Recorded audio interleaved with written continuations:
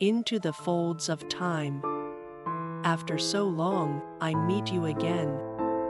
I immerse myself in the well of your longing-filled scallop. The azaleas, once crimson yesterday, now dance on the breeze, yet still entwined in your fleeting locks. Tonight, the clock nonchalantly chimes 10. The dark paths once shouldered now glow with Starbucks lights. I, enticed by 1001 lottery, hold my breath, bewildered by the cheers of lovers who easily grasp luck. What was lost in the fray? What did fear weigh? Foolish choices and the agony of relationships adhered to the walls like creamer almost melted. Emotionally painful, yet passing unnoticed, they've now lost their right temperature.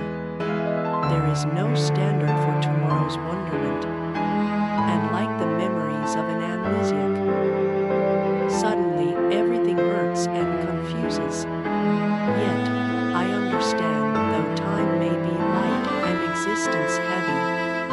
Whistle now, like the wind, I say. Now, you are so close. Your hands, tidy and warm.